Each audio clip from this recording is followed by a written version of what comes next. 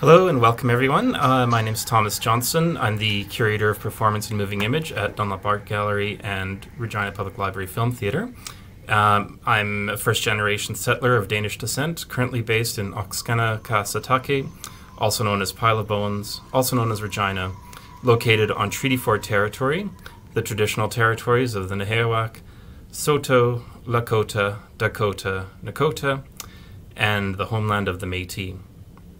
On behalf of RPL Film Theatre, it's my pleasure to welcome you to this discussion with Zohra Zahir and filmmaker Nelofer Pazira about her films Act of Dishonour and Audition. Both these films are available online, and Act of Dishonour is courtesy of our partners at the National Film Board, and you can find the links to the side in the comments section. Following this discussion, there will be an opportunity for you to ask questions, and I encourage you to add these to the chat on the right-hand side. And now it's my pleasure to introduce our presenters. Nelofer Pazira is an Afghan-Canadian director, author, actress, and journalist based in Toronto. She lived in Kabul, Afghanistan, and while it was occupied by Soviets. Known for her feature film, Act of Dishonour, her family escaped to Pakistan and then immigrated to Moncton, New Brunswick, more than 2 decades ago. She studied journalism at Carleton University and a master's in Anthropology, Sociology and Religion at Concordia. Pazira tried to return to Afghanistan in 1996 while the country was under Taliban rule. The purpose of her trip was to find a lost childhood friend. She was not successful, but the famous film Kandahar was made based on her journey. This film was presented at the Cannes Film Festival in 2001. She's also made many documentaries on Afghanistan since then. Zohra Zahir is the co-host of Navaye Ashena, a Persian language show on CJTR Community Radio. Her education and experience are a mix of many things. She is a poet and a translator in her spare time. Last year, she was a manager at a children's magazine in Afghanistan. Finally, love of science makes up most of her time. Zohra is a Master's of Science in Genetics and currently is a graduate student at the University of Regina. And I now invite Zohra to open this discussion. Thank you. Thank you, Thomas. Hi, Nelofer. Hi, Zohra. Thank you. Thank you for finding time. I know that it's a very unprecedented time, and finding a little bit time to open a discussion with us. That's really something that I think I have to appreciate it at the beginning.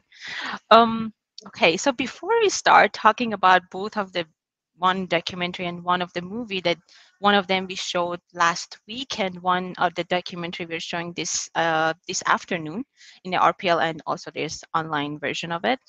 I just want to say that the Audition was a documentary, but what about the Act of Dishonour? Was it a kind of also documentary for you, or the tent, the UNHCR tent, the people, the scene, everything else? I mean, did you make up something, or it was as it was shown in the movie? Well, look, I mean, for me personally, as a filmmaker, I'm always very interested or keen on the idea of pushing the boundaries between documentary and feature or dramatic film, because, we often say that real life, fact is far more stranger than fiction. So when some of the most surreal scenes that you can see that becomes part of a film at a certain point, those real surreal moments happen in real life. And then we take that and sort of use our imagination to reinforce or enhance certain messages onto it. And I'm also very much interested in working with real life people. Part of it is that in Afghanistan, as much as there is a history of cinema, but it wasn't a very widely, spread kind of a part of art and culture, especially not in the countryside. Movie theaters were basically in Kabul and a few other major cities around the country, but not accessible to majority of population would live and grow up in countryside. but there is such a love of cinema in Afghanistan. There is such a love of this form of art.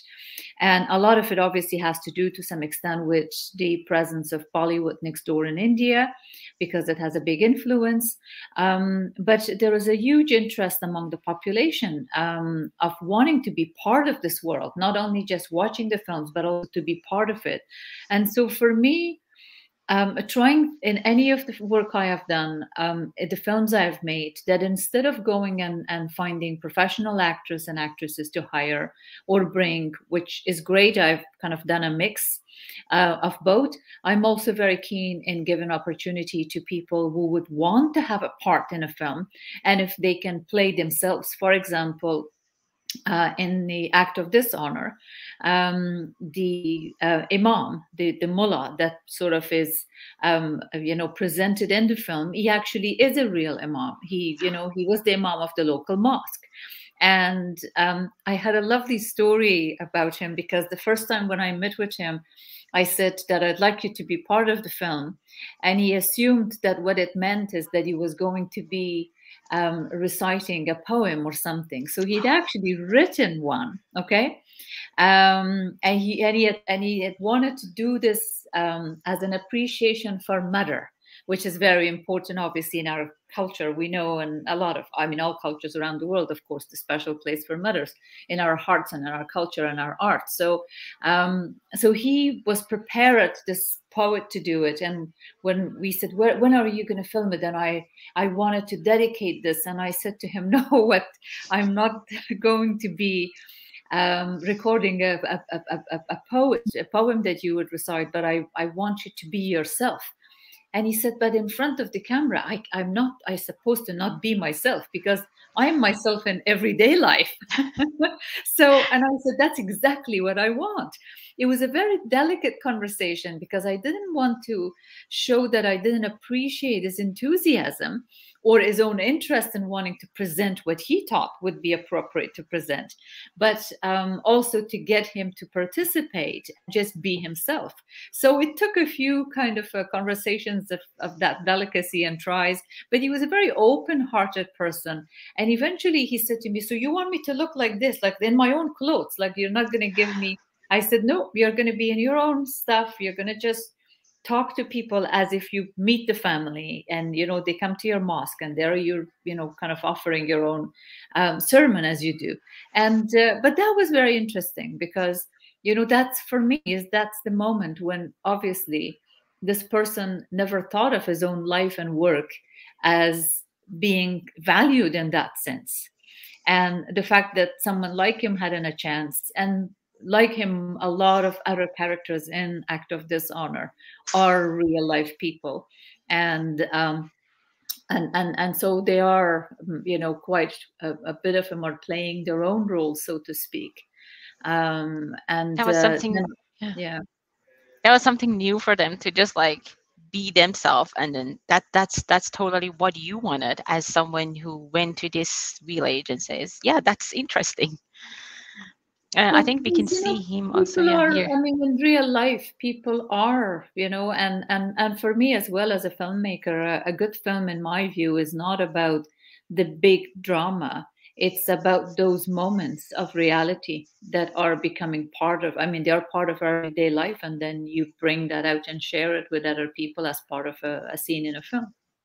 Totally. I chose this scene that you're you're seeing now, and I think for some of the posters you chose this as the cover of the poster, and I love this scene because it shows lots of things about the life of girls. Like, they want to know about the whole world, like behind the walls.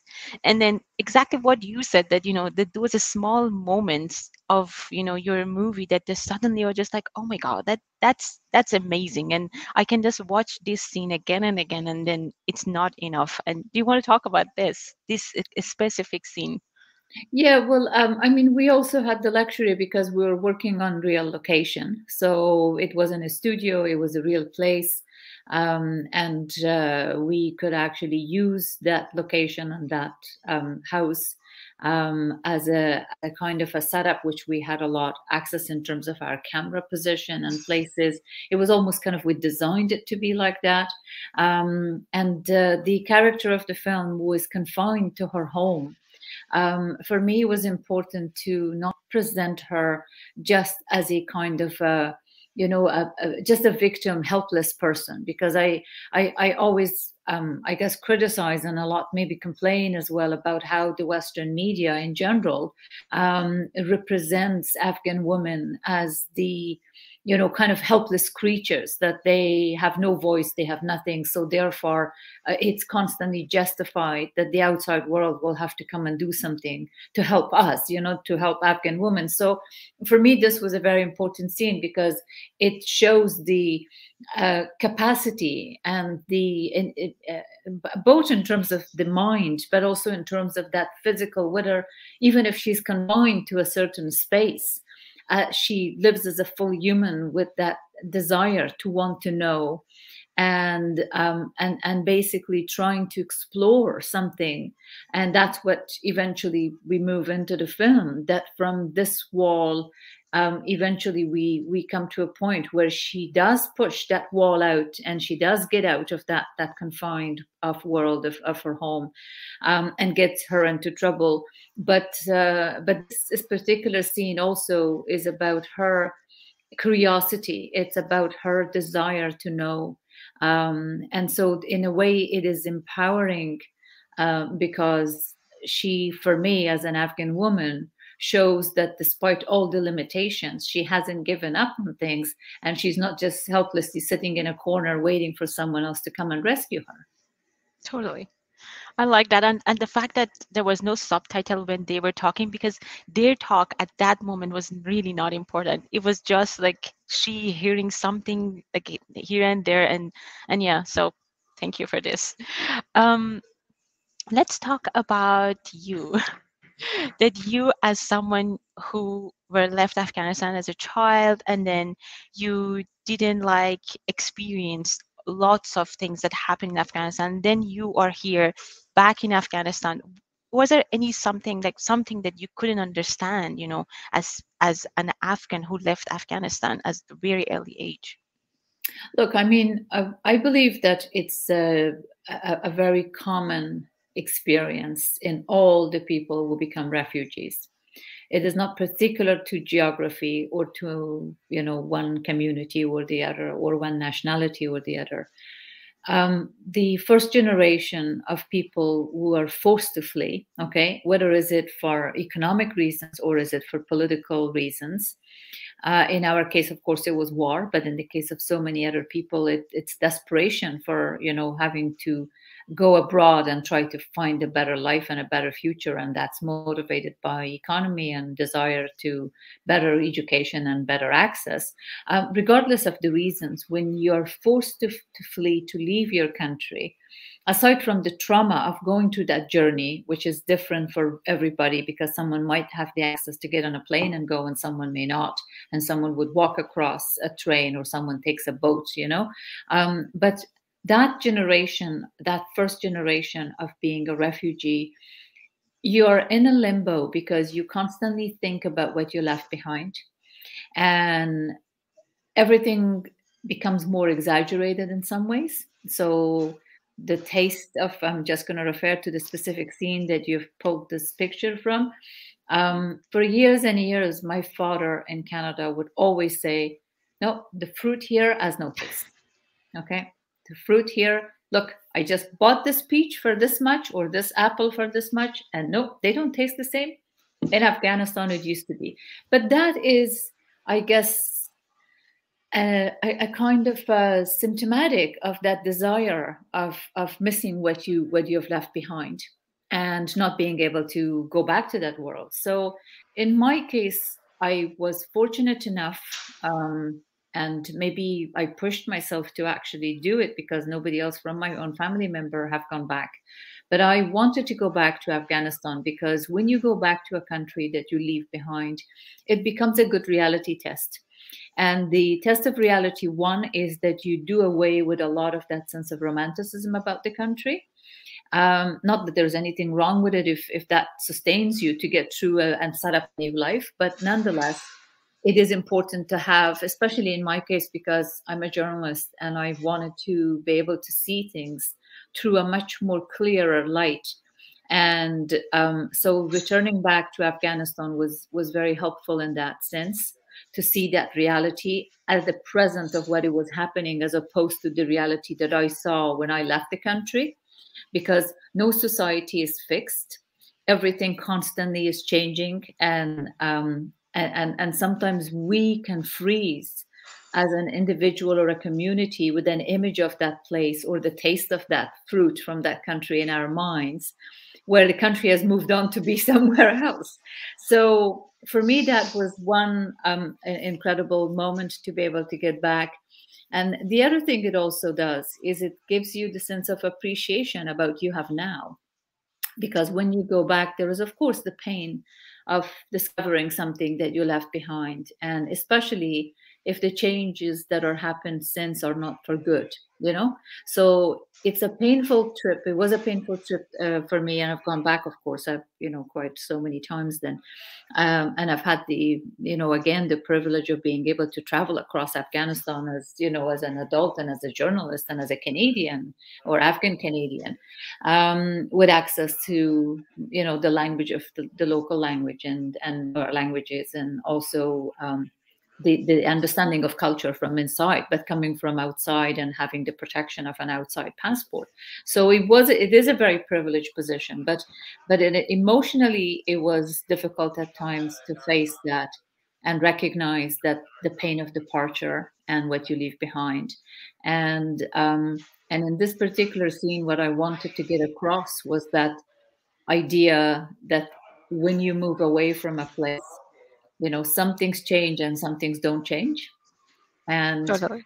human relation always is the one that will always remain, despite whatever, I guess, torment one can go through as a result of separation and departure. Oh, totally. I think that we mix everything with everything, like emotions and then all those memories with even like a simple cup of tea, and then that cup of tea will never ever be the same again, just because of all those like moments that we experience on that moment. I want to talk more about this scene, specifically that here you acting as Megan or Mushkan. And so are you talking about yourself in this like movie? Is it like the first place like you were supposed to play this role and then you suddenly also talk about yourself, or no, it was how you ended up being as Mushkan here? Well, look, I wrote the script for the film based on my own research, and travels in Afghanistan and experiences of actually working there with other film crews and part of this character, when I was writing it, I was basing a lot of it on my own experiences, because as an Afghan Canadian going back to the country, the complexities that you face in terms of aspects of your culture that you do not like, because you look at it and you say, why can't they just don't understand, that this is an important factor for someone's life to be able to get out of the house and go and have, access to things in life. So, and then you discover that, of course, aspects of your own culture has actually been tormented by so many years of war. And on top of it, of course, Afghanistan, let's not forget that you and I know this, that it is before the Soviet war started, it was a semi-feudal society with, enough to survive, but not an incredible economic developments. And that war really sort of changed the course of history in the country, that instead of allowing any natural or the kind of development that might have occurred as a result of being part of a global move, Afghanistan was derailed towards becoming a pariah state and becoming a failed state. So we'd gone backwards, and we used to say that in 2001, that we have gone backwards 30 years. And now you can imagine we've gone backwards 50 years, and with the return of the Taliban, we're actually gone back a century ago, you see? So because of that regression, sadly and unfortunately, no access to education, the effect of the war, the effect of the civil war. So each time I'd go back to Afghanistan, I had so many of my own battles to fight, internally as an Afghan, but also with communities, which I would want to be able to understand their point of view and respect it, but at the same time not agreeing with that.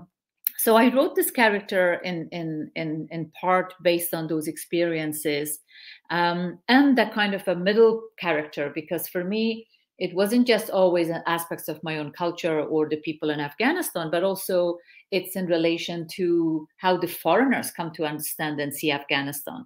And so this character particularly is between the two worlds, where she is kind of belongs to both, has appreciation for aspects of those cultures, but at the same time finds it very difficult that why is the Western world not capable of understanding the cultural nuances of a country that has gone through this trauma of war for all these years?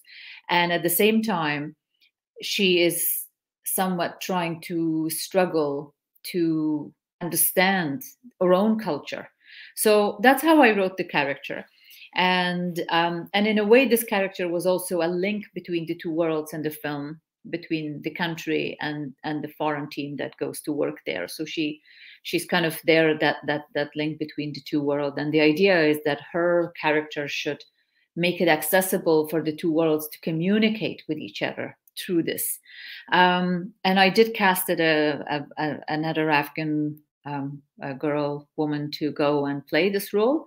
And that was my hope. That I don't like to be in front of the camera, so I'm trying to direct the film. That was big enough of a challenge in the circumstances of what I was doing and working with non-professional actors. And when you combine the two, and I might go back and comment on that separately, but so there was the challenges of doing this the way I wanted to make the film, and the story itself and everything. And on top of it, it wasn't something I wanted to throw myself in front of the camera. But unfortunately, the character, who was not a professional actress, but someone that I'd casted and had a great potential, it didn't come true. It fell through. So as a last minute situation to make the film and don't have, further delays to find another person, I sort of said, okay, well, I was asked by my producer, would I consider? And I said, sure, let me do test, because I'm not sure if I can be, in front of the camera and pull this off. But anyway, so I sort of throw myself and because I didn't really, it was written by myself and it was in part based on my own character. I didn't have to memorize lines, it was kind of not a difficult thing to do in that sense of the actual role of it, but just that split head between wanting to be in front of the camera and behind it was not necessarily the, something ideal that I would like to do. Yeah. But you are an actress. Like, you play lots of other movies.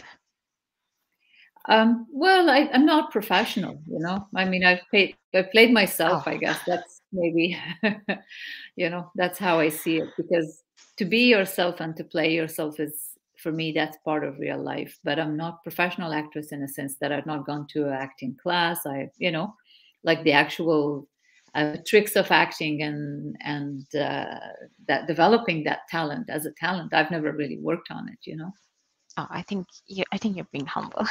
It was awesome. I mean, like, if you never ever say that Moshgan supposed to be someone else and it's not you, but I think no one could have even believed that, because as you said, you were playing yourself, and that was just enough for believing the character. Oh, thank you.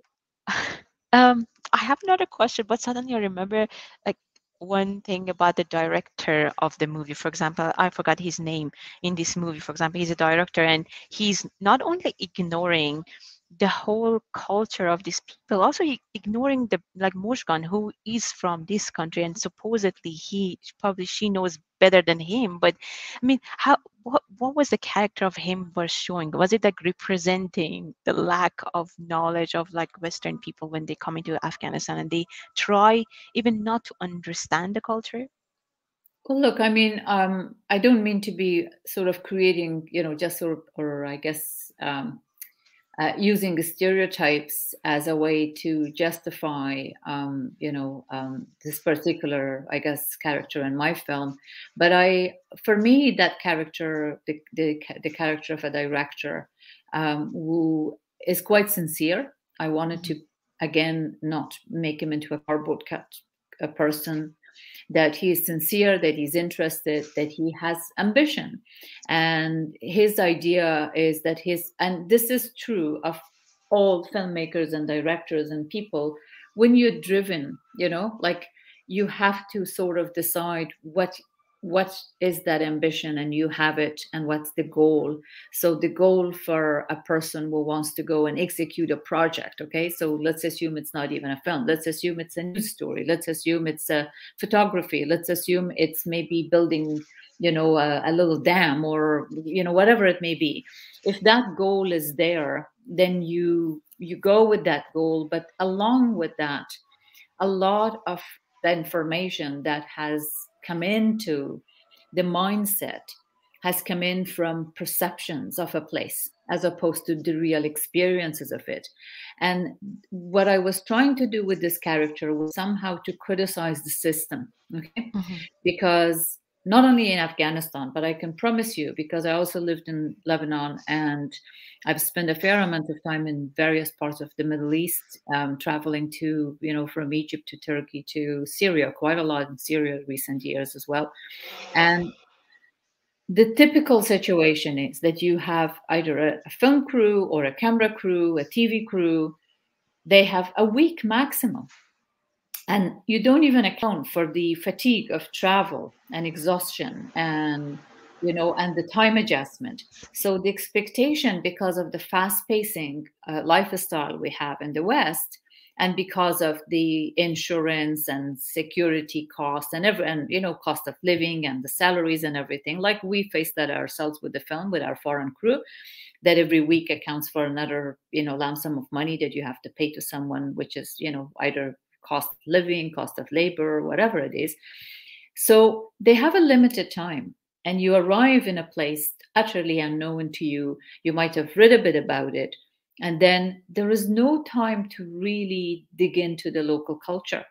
So if the opportunity is represented, some people may benefit from it a little bit, and some people don't even think about it. Like the director in my film, for instance, he was kind of like, okay, I'm here to make a film, and that's what it is. I'm not here to do anything else on the side. That's not my job. I'm not a humanitarian. I'm not an NGO. I'm not, you know what I mean?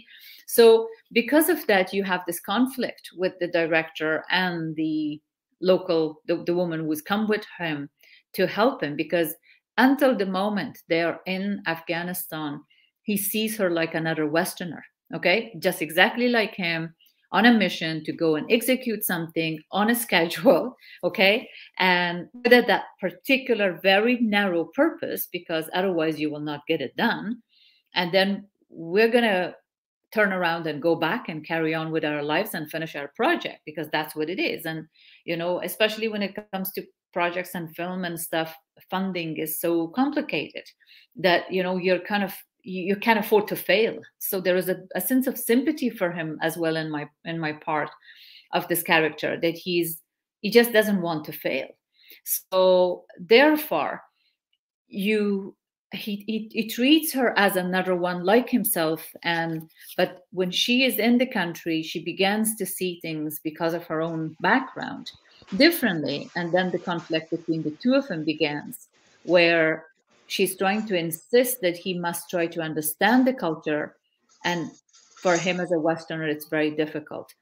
And it's not only in relation to filmmaking or the media. I've found myself quite a lot of times in various flights going to Kabul, and I'd be sitting next to someone who's coming from abroad, and that person would talk to me about how he doesn't understand why men do this or why women do that. This kind of a blanket generalization based on whatever footage or information that's been out there. And I'd be trying to explain and trying to sort of say, well, but you've got to have an open mind. But it's very difficult to get that across. Some people exceptionally are good at as their own perception and opening up to actually respect the differences. They don't have to agree with it, but at least have an understanding of it. Some people do not have that capacity or just not want to be bothered about it.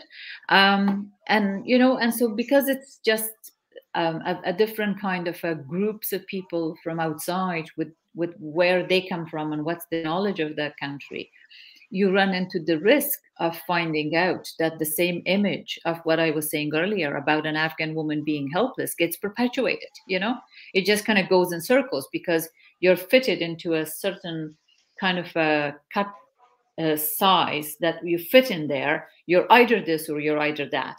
And the gray, the things that are in between, and they are the complexities, are easily forgotten or ignored. So that's why I think the relationship of director and Megan or Michigan was important to me to capture or try to capture some aspects of that.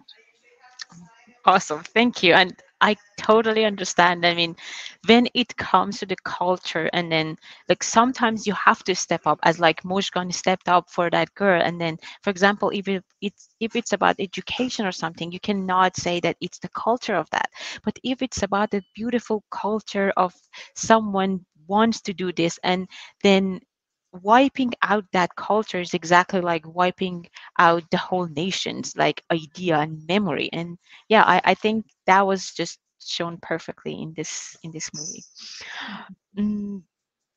Okay, so I think I will end up a question about this movie with this, that so you went to this, for example, small village. They will never know like what is cinema, what is like movie, what is films and all. And so it's exactly what happened with me in 2004 when I went back to my father's village, and they didn't have any electricity. They didn't know, the outside world, like at 6 p.m. or 7 p.m. when there was no light, so their life is done, and then you just sleep, and then again in the morning, 4 o'clock, you're working on your farms and all. But 20 years later, like every single house in that village have electricity, fridge, like they have TVs, laptops, smartphones and all. I'm wondering if ever you think about making a sequel of this movie, bring back, and then everyone knows about all these technologies and all. Have you ever thought of that? I actually hadn't thought about it. Look, you make one film on the basis of something, and then you go off and do other things. So, I would have loved to have gone back and do more projects, but as it is, unfortunately, at the current circumstances, the way I work is I like to go in a real place and with real people. That is very difficult at the moment, given the situation in the country with the Taliban. And but I think one of the things that has happened, which is very important, is that since, let's assume my experience of going back in 2002 in Afghanistan, after 13 years since I left the country when I was 16, the country was in shambles. Refugees were just returning from Iran and Pakistan. Mm-hmm. And other Afghans like myself were coming back from various parts of foreign countries abroad in the West and Australia and others. And in the last 20 years, each time I went back, and I remember my parents were watching Afghan TV in Canada. It was a good form of entertainment, kept them in contact with news and information. And my mother, each time I went to visit my parents, my mom used to say to me, "Oh, you must come and watch this program. It's on Afghan TV, and it's, Afghan Star, or it's this or that." And I used to say, "Oh, Mom, but I go to the country all the time, so it's okay." And I was in Kabul, and I I asked my mother about something that I was in Kabul, and I hadn't actually told them that I was in Kabul because I didn't want to get them very worried. So I often just, kind of went away. And my mother said, "Oh, tonight we're going to watch the final episode or final sequence of this Afghan Star program, which is on Afghan TV." And I said, "Oh, that's a great idea. That's fantastic." And then I put the phone down and I asked a colleague that was there with me, and I said, "What is this?" And he said, "Oh, it's have you been to it?" And I said, "No. Would you like to go?" I said, "Yeah, I'd love to go and see it." So I went into the studio. They're filming with 8 cameras, okay? Absolutely impressive setting. And all in the front rows were all young Afghan women. And I was just amazed at the amount of interest and the degree of the talent that was there. And I sort of sat in the background. I remember telling my friend, I can't be sitting in the front in case my mom's watching. So I don't want to, shock her. I have to be somewhere and away, far away, so I'm not on camera. And I went to the very quiet background corner. And the whole time I was just watching, I was amazed at what has actually could possibly happen to this country. And that's exactly what you're saying. So that would be the sequel of my film, because this is exactly what has happened. That with a bit of an opportunity, a little bit of a chance for development, the Afghans would take advantage of the smallest possible thing and turn it into everything they could have. So that was quite, and of course, when I came back to Canada, I said to my mother, oh, it was a fantastic program, wasn't it? And she said, yes. And I said, I was there.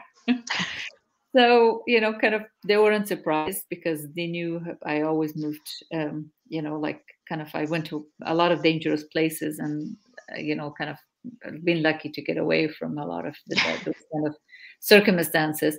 My dad never said anything. My mom would always be worried for me. So, but anyway, that was kind of, for me, that's just a small, tiny bit of that Afghanistan, like the village of the one that you're talking about. That the last years, there's been so much that the Afghans have managed to do. That they've transformed their country, they've transformed their lives, their small worlds. And every household would have a TV. If they couldn't afford it, the neighborhoods would have shared cables so that they can all get to watch the programs in a shared way, because maybe it was too expensive for one home, to be able to afford to have it. So, and that's the sadness of all of that, is it's all been just thrown away like that, Yeah, I remember. So in that village, you as a woman, you cannot walk on the main street.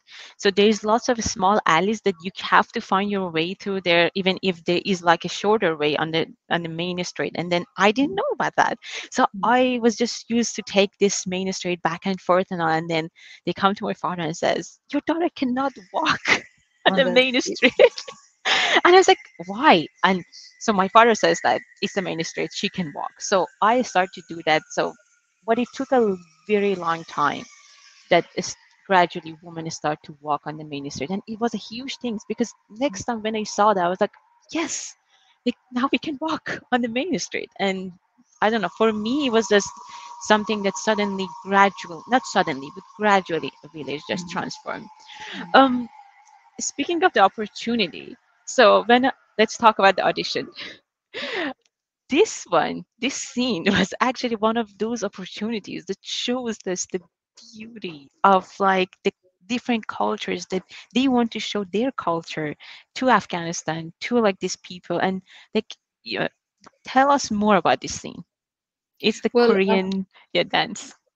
Yes, no, what happened is, look, because I was doing the research for Act of Dishonour, and as part of that research, I was traveling across the country in Afghanistan. I was talking to people, and Bamyan happens to be one of my favorite, cities. Obviously, we made a film, The Giant Buddha, which is another documentary about the destruction of the monumental Buddha statues, which is, it was a tragedy for the world because it was a World Heritage Site, and the Taliban, unfortunately, in their first round of destructive behavior, they used explosives to destroy those two monumental statues. So I was quite impressed with what I saw in Bamyan, and I said, oh, I'll go and do further research because I will be writing this film.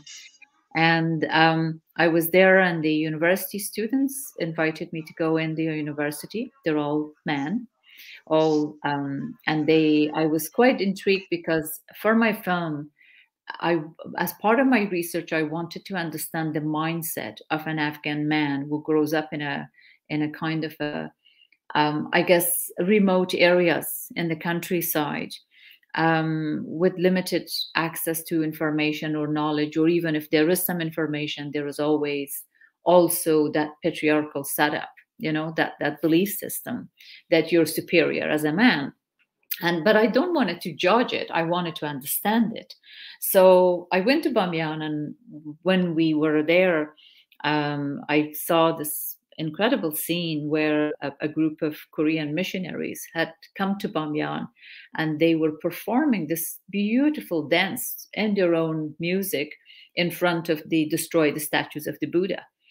And then they were also trying to, spending time with the local, especially local children and women, and they have set up a little makeup, sort of area. They have set up a little sort of a clinic, and the locals were very curious. They were mixing with them, and for me it was interesting because you see that stark backdrop of that sand and bleached landscape, and then you have this vibrant color of another culture, and the two are in such harmony with each other despite their contrast. But that also was a sign of the openness of Afghanistan.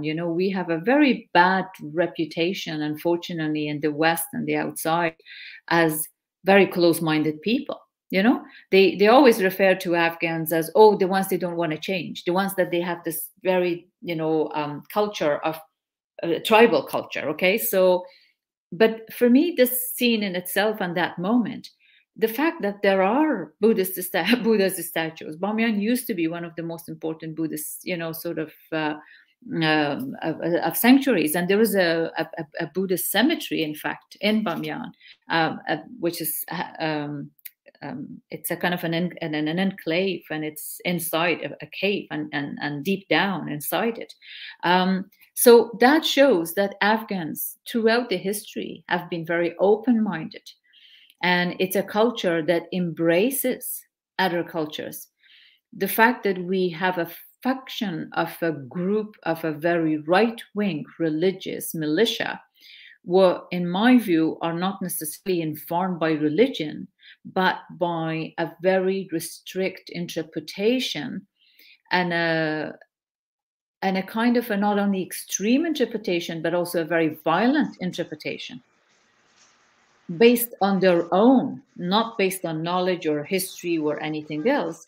Just because the Taliban have come to destroy everything that's in Afghanistan and Afghan history and Afghan culture, they are perceived as representative of Afghans.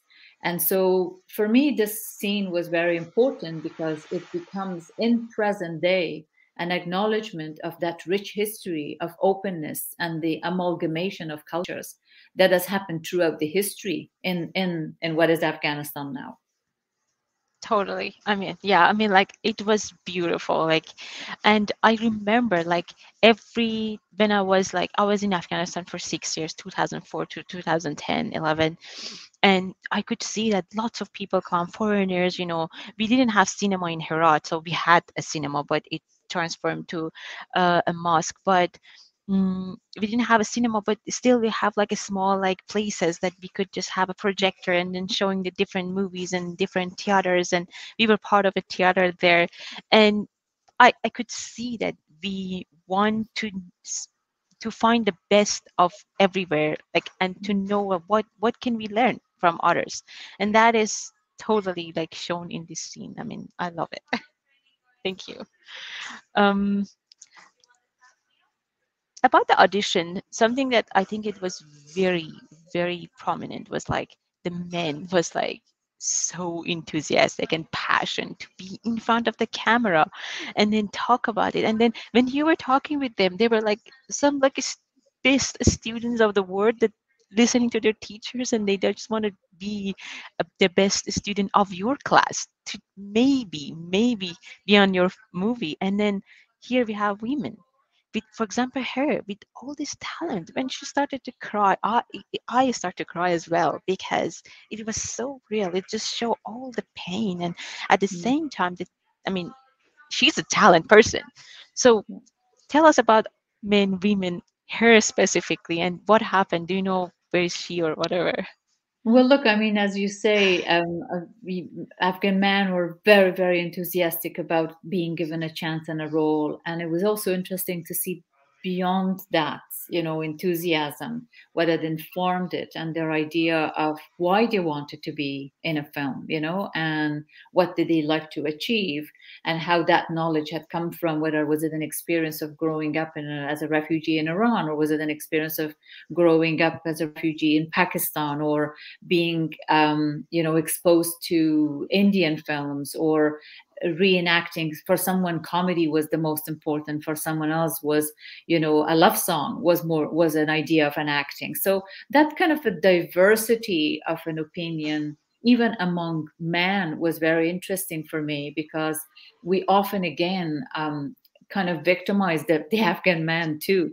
We kind of put them into a little corner as this kind of very harsh character, very violent, very, in a way, yes, they're part of a patriarchal system, but they're also victim of that system, because for them to have been burdened with the question of honor and preservation of that honor, and it will take generations for people to break away from those yokes. So in a way, with a great sense of sympathy, I also wanted to understand the mentality and mindset of Afghan men in relation to question of women and question of cinema and question of images.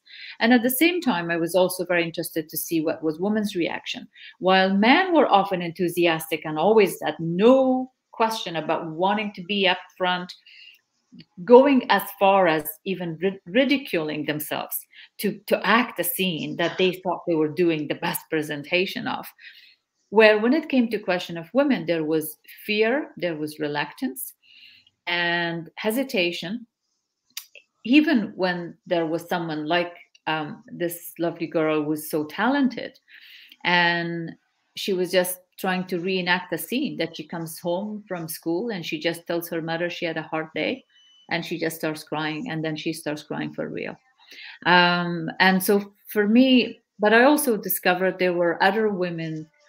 There's another young woman in the film as well who actually kind of plays a drama for me, and acts the role of a wife in a relationship based on her understanding of what a wife would be like while she's still so young herself, but she says, oh, I said, what do you like about being in a film? And she says, oh, I like the fame and the money. I said, is it the money or is it fame? And she goes, oh, the fame, and so you can see that, of course, in a lot of women, that desire as well to be seen, the desire as well to be out there and be recognized is an end. It's there, but it's because of the layers of cultural, complexity and centuries of patriarchal oppression that they try to conceal that. So they hide away behind things. Then when I push that a little bit further, they all kind of laugh, and then there was okay for them to be in front of the camera, providing if their man folks won't see it. Or what do I do with this film? They don't want their neighbors to see it in case they're being judged. So that immediately shows you that society, the way it has been formed and the way it's been kind of going around century after century of this kind of expectation of women. But that again for me was very much a revelation about the kind of relationship of man and woman to image and to picture.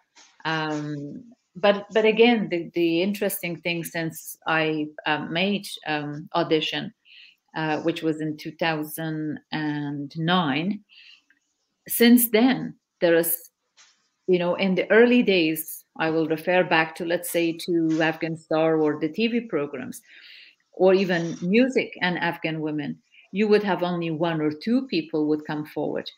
But by the time the Taliban arrived in Kabul, majority of, look at the Afghan, orchestra, all women orchestra. Then you, by that, add another 11 years to 2009. And in the last 11 years, because that's the generation that were teenagers at the time. And by 2021, they are young adults. They all have found places in art and music and cinema, the TV dramas. So clearly, that hesitation that existed in women, even in those remote areas of the country, were very gradually being changed, and something better and more positive was coming out to take its place. Oh, yeah, totally. I mean, like even like in the village and all, the people understand the value of all these things. Even they didn't like be shame if they are in the TV, or like, you know, I took a picture of my aunt and to show, like it was like a magazine, and then I asked her for her photo, and then there's like a huge photo of her in front of this magazine, and then she said that just don't bring it to the village. And I was like, don't worry about it. But I love it. Yeah. I want to talk about this scene. I don't know if it's hard or not, but did you scared when this conversation were just like going on, not only for your life, but in overall, when this, you know, very funny man talking about like beheading her sister if she's become like in front of the camera, or like that people were seeing him, and is it like were Act of Dishonor just born like from this scene or no? Yes, look, I mean, the part, as well as I said, is for me the importance. I believe in responsible cinema, and I believe in a cinema that actually, can break through some aspects of whether it's art, culture, language, anything, and open up possibilities for debate and discussions. Okay. And so, as part of that research, I wanted, exactly as I said, to find out sort of the mindset behind the relationship to picture and images and the relation of men and women. So, in that university setting, I have had a lot of guys who were, including this lovely, young man, wanted to be on camera himself. He had no problem with it, and he, in fact, was very enthusiastic about it. And when I said, "What about your sister?" and he said, "No, but what are you talking about? My sister will not go in front of camera. Why? Because she's my sister." "Yeah, but she's not your possession." "No, but she's not." And I said, "So why? And what would happen if she did? Let's assume I just went to her and she said, yes, she went in front of the camera." And then he said, "Oh, well, in that case, if it was very interesting, the nuances that he said, the first time if it happened, and if it was a mistake and she apologized, she'll be forgiven. But if it happened again and again, there is no choice for him except to, be hit her." And it was it wasn't shocking in a sense. It was alarming to hear someone in that context so openly and with such ease talk about that degree of violence. But when you put it in the context of the country, where one of his actually fellow students said to me, "We grew up in the war. We are a product of war. So violence is part of our everyday breathing and existence. So therefore, when you look at the larger context, you begin to understand that the use of the word of beheading is part of everyday vocabulary, and almost unknowingly or unconsciously, So, but then I had a big discussion, and then he turned to me and he said, "Well, would you tell me what's the purpose of your trip here?" And for me, that was a very important moment personally, because I felt, despite the fact that here is a young Afghan man who finds it difficult to accept her sister going to be in front of a camera or be in public, but his curiosity about wanting to know, I, as an Afghan woman, and he did it with such great respect as well. Yeah. So the whole time, there was enormous amount of respect for me. And I began to feel that that was a very, very interesting situation, because if they see more of Afghan women like me, okay, if they're more exposed, where they can have a serious discussion, okay, where they can be engaged and be challenged, okay, and in a very civilized setup, and take them seriously, listen to them, but also allow them to listen to you. As a result of that exchange, maybe a tiny seed is planted in his mind to think that, well, if she is an Afghan woman and if she is doing this, and it clearly there was nothing wrong in that discussion that we are having, and I'm sitting literally next to him in that, student hostel room, with all other boys circling around us and listening to every word of what I was saying very carefully. I thought there may be that little seed, and he would begin to say, well, hold on a second. Am I thinking correctly? Okay. Mm-hmm. I'm not saying that we can change the world, but I believe that with every single step, with every single word, if one has the right intention and if one puts the right energy and time into it, it could possibly make a difference. And so, in a sense, more than being frightening to me, it was more an invitation to understand and also to search for these little moments where you can plant that little seed. And you're correct, because that became the idea of Act of Dishonor, because that's as far as someone can go with severity of a thought. Mm-hmm. But at the same time, there is also grace, and there is also forgiveness, and there is also human curiosity. Totally. And I can talk to you like for hours and hours, and it's just so joyful. But I'm gonna just finish this conversation with this beautiful picture of women that, with all those fears, with all those knowing, still they are here in front of the camera, smiling. And then that's the beautiful picture. If you want to add some words about this picture specifically, that would be awesome. Well, look, I mean, this family, I put it in context. They live in that cave inside there. Okay. So that's their home. It's just one small room, completely not in the shape of something you would call a house, but it's a cave. It's quite actually lovely in some ways. There is no heating. There is no, like they just kind of burn a bit of wood in there to keep it warm. Bamyan gets very cold in the winter months. But that whole family, that's the mother-in-law, and then the two girls, they're actually married to the sons and their children, and the little girl that she's holding while standing there, the woman was standing in front in the foreground. Her name is Momina. And I went in, and they actually talked to me quite a bit. And the moment I brought my camera, they all kept their faces at first, and we engaged in discussions and why and how. And eventually, what I discovered is that they have never been photographed before. Oh. So I asked them, is it okay if I take a picture? And they didn't, they kind of wondered what it was. So I took a picture and I showed them their pictures, and they're so excited about that. And it's not to say that the Afghans are so backward or whatever, but it means that there's such a lack of development. When I was traveling to Bamyan, we used to take 9 hours to go from Kabul to Bamyan because there was no road to the place. In the last few years, thankfully, there was a highway built, and sort of 4 European countries contributed towards that. But before that was built, you traveled only at 30 kilometers per hour because of the train. You couldn't drive any faster. It was all dirt track, or just in the corners, like the car would be on kind of a loop sided, because you would be driving along a hilltop or a mountain range. So imagine, with the lack of development, with the lack of access, with the,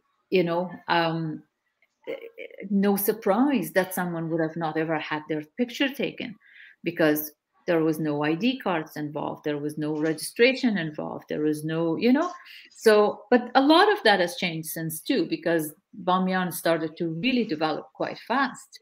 When I went there first time, there was no electricity whatsoever, like you say about your own village in Herat.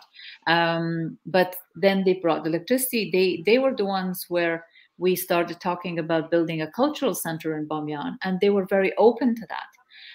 Their university was opened one of the times when I was visiting there, and majority of the people attending were women as well. So you can see that in a very short space of time, so much changed. But in this particular photo, it's the 3 generations of women that are part of that lifestyle, and none of them had been photographed before. Oh, totally. Thank you. And I'm wondering if there's any question from our audience. I don't see any. So if there's no question, for the last thing that I will ask a question, that what is your advice, like in maybe 1 or 2 sentences, for Canadian that wants to know about different culture? Well, look, I mean, the good thing about Canada, thankfully, is because we are a country of refugees, everybody's come from somewhere.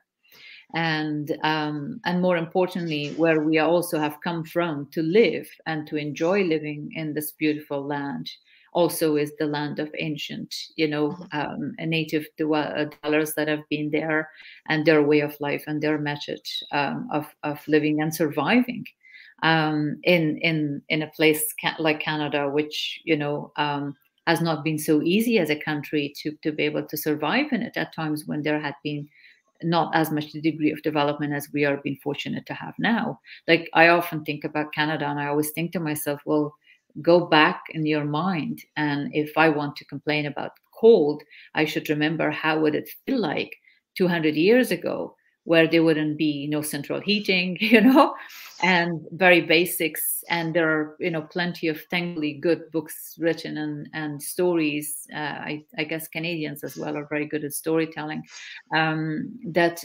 captures aspects of that life. So because of that, I think there is a lot of interest in wanting to understand cultures, and it's not as difficult too, because if you come from somewhere and you already have an accent and you already have a history of your own parents or grandparents or great grandparents who had migrated, there is that it breaks a lot of barriers. I will never say to myself that I'd be in a position to advise on anything, but what, if anything, I would say as sharing from my experiences is that always be prepared to ask questions and give people the benefit of the doubt and reserve judgment, because that's often, if we start with judging, then we take those stereotypes and it feeds into our conclusions, and that could be wrong. So for me, it's always important that we must ask questions first. We must allow to ourselves and challenge ourselves to try to listen. It's like if I saw someone coming from Somalia, I don't want to judge them and say their country is famous for, female mutilation. I wouldn't judge them and say this is a country of pirates. I would like to say, well, hold on a second. This is a country with a history. This is a country with a history of violence and war because of all the unfortunate circumstances of what they have suffered from. So I like to know what that individual that has come from that country, what's their particular experience, what are their own understanding of their culture, and how would they wish to be seen as human beings and acknowledged. And response to that, I'd expect the same from that person in relation to me and my country. Thank you so much. And as Janet says, it was very informative, and thank you so much. Thank you, Janet, to join us, and lots of other people that they came to this discussion. And I mean, thank you again, Nelofer and RPL, for this opportunity. No, thank you. Thank you to Thomas and as well. I'm delighted to see another Afghan woman opening up these discussions and inviting everyone for these cultural exchanges. And your own stories are as valuable in your observations. So I feel privileged that I've been able to have this exchange with you. Thank you. Yeah, thanks everyone. And yeah, I wish the conversation could continue longer, and I think it will. And if we are able to do that online, we'll definitely let you know. But also just to remind everyone in Regina that Audition will be in the film theater tonight at 7 p.m. And that you can still watch it online along with Act of Dishonour through the links that are included in the chat. But thanks you so much, Nelofer and Zohra and everyone who watched here. Take care. Thank you. Bye-bye.